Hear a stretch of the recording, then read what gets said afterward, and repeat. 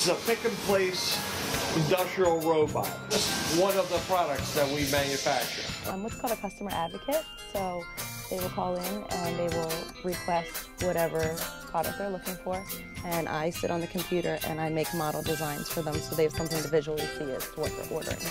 It gives you a true idea of what the thing will weigh, how it will work, and it's all done in drawings from scratch.